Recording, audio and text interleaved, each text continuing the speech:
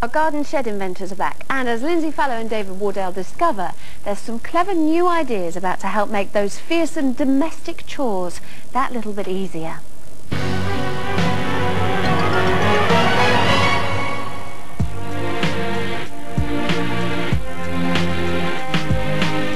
This week, Inventions Plus has headed north. We're in Newcastle, a city which has changed a lot over the years but still hasn't shaken its industrial roots. Next to me is the River Tyne, the lifeblood of the city. This is the perfect place to meet up with a band of inventors with bright ideas. I'm here at the Discovery Museum in Newcastle. I'm being very careful because I'm holding a very early light bulb. Not, as you may think, invented by Thomas Edison, but in fact invented by a local guy called Joseph Swan. Now, David, not many people have heard of Mr. Swan, have they? No, because there is some contention as to who was actually first in inventing the light bulb, and Edison was slightly ahead with the patents. And the other main thing about Edison was that he'd thought the whole thing through. It wasn't just light bulbs, it was power generation, it was supply, the whole kit and caboodle, rather than just the end result. Well, this may have revolutionised the way that we live our lives in the home, but somebody's still got to do the household chores, particularly the ironing. And where's your mum when you need her? With me is David Bernstein, who's invented something to help out with most people's most hated chore, which is ironing. Now, what have you done to this ironing board? Well, basically we have a cloth cover. Underneath there is a foam pad and mesh.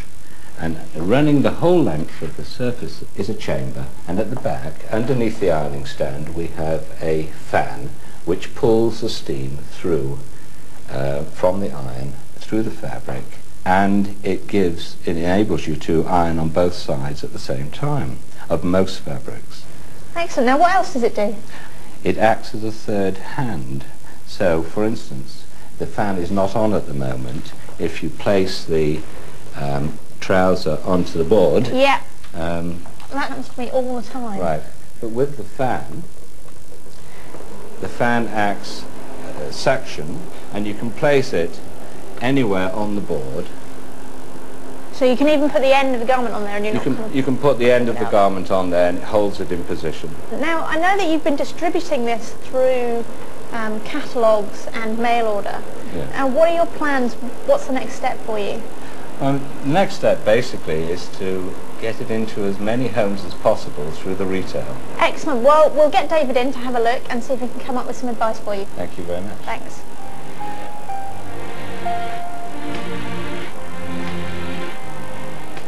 Do I look like I know what I'm doing? Not really, Lindsay. No, my mother laments my ironing, or lack of. Now, what do you think of this, David? Well, machines to iron clothes have been the holy grail of inventors for the last 50 years, if not longer. And it's funny that the public consistently say that's one of the most important machines that they'd like invented. Automatic ironing machine. Automatic ironing machine. This doesn't solve all the problems, because it's a very difficult problem to solve, but it's a good step in the right direction.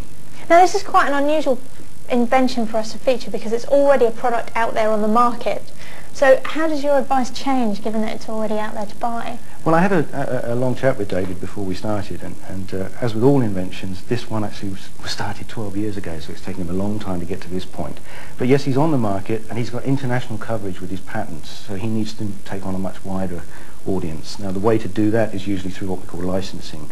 You find a manufacturing company with the distribution outlets in another country, and you license your technology to them for them to be able to do it for you. Before we go, we've got one last innovative idea to show you, and this one really is a very bright idea. Now, Raymond, what's this all about? Right, it's a device for changing light bulbs from floor level. That means without the operator having to climb a chair, step ladder, or anything like that. Right. Show us. Right. This would be hanging from a ceiling rose way up out of reach. You would bring this up above it, move it horizontally, bring it down, it automatically locks in position. Bring it to the ceiling. I would never get a light bulb down from up there. Give it a little twist. There you have it removed. Discard the old light bulb. Replace it with a new one. Put it back in again. And there we go. There you are. The only downside is that a specially designed light fitting is needed for this invention to work. If you want to find out more about that invention or anything else you've seen on this week's show, then please point your browser at www.ukhorizons.co.uk.